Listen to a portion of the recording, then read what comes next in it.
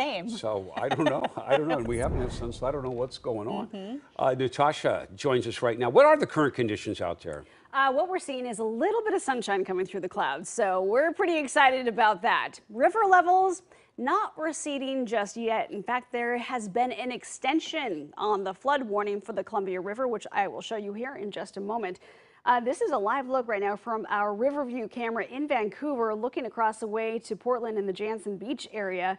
And you can see certainly the water levels are high in the minor flood stage currently. 65 degrees in Portland, wind is out of the northwest at 7, and temperatures tonight will be in the upper 50s and then mid 50s right around midnight. So here's the latest on our river stage for the Columbia River going through Vancouver, currently at 16.32 feet. But here's what's different. It's not expected to necessarily go higher, but stay at that flood stage level a little bit longer, at least until about Thursday morning, Thursday midday, and then expected to recede here gradually as soon as we get to Friday and this weekend. But, of course, the caveat with that is that we are expecting more rain at the end of the week, but not the atmospheric river type of rain that we saw from last weekend. So again, no longer going until Wednesday night. Cross that one out. This has just been updated now going into Thursday for that flood warning for the Columbia River. Let's talk about summertime for a second. Kind of pretend like we're basking in the sun and really enjoying things. Average first day for the following temperatures are as follows. We've already had 70-degree days. We've already had our first 81-degree day. That was a few weeks ago. But on average, we see it by May 8th. Of course, we came up with that temperature a little bit later in the month. Okay, what about our first 90-degree day? Well, that on average happens by at least June 4th. Of course, we're past that time period. What about our first 100-degree day? On average, that happens by July 20th. Certainly, as you probably could tell, this June, nothing like last June. Things are not going to be nearly as hot, not even close. We're going to add some more rain to the mix. How much more rain potentially could we see?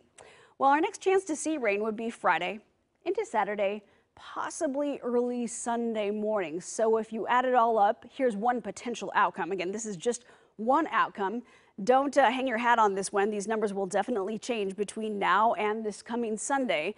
But if you add up Friday and Saturday, we could be seeing something close to about an inch or slightly less than an inch for Portland, and higher up as you go north across southwest Washington and out towards the coastline, possibly more than an inch possible. Notice the numbers get lower as you go south. Salem down to Eugene, about 1/4 of an inch to 3/10 of an inch. Not expecting a whole lot for you out towards the Dalles or Pendleton. But again, those numbers will change, but the important part is you know that we'll see more measurable rain as soon as we get to the end of the week. How about tomorrow? Tomorrow is going to be another dry day for us, mostly cloudy, yes. At the coast, about 61. In the valley, we could see temperatures range anywhere from 71 to as much as about 73 or 74. In the gorge, we are expecting some sun breaks by tomorrow afternoon, 73. Central Oregon and Eastern Oregon, you're going to be in the upper 70s with a better chance for some sunshine for you out towards Pendleton. That, by the way, keep that in mind if you're trying to get a nice view of the full moon, our strawberry supermoon. Best thing to do is really just get east of the Cascades for the best view of that moon later on tonight through tomorrow morning. Here's a look at that 7-day forecast. Yes, Father's Day is on Sunday. Right now, we're calling for mostly cloudy skies. A chance you could get a few sprinkles early in the morning. But look at that, a high temperature of only 63. So we'll have a couple of low 70s here tomorrow and Thursday. Back to showers, low 60s. That puts us more than 10 degrees below normal. We get through the weekend, more showers for Saturday. Sunday, we're drying out. And then next Monday and Tuesday, we're looking pretty good. A little bit of sunshine there and temperatures in the low 70s. So I guess out of all of this, the good news is we're not seeing any heat waves here in the next 7 days. I guess little heat would be, you know, something, right? Just a smidge. Just go a couple states out to the east and you'll find it. Yeah, okay, thanks. Oh, burger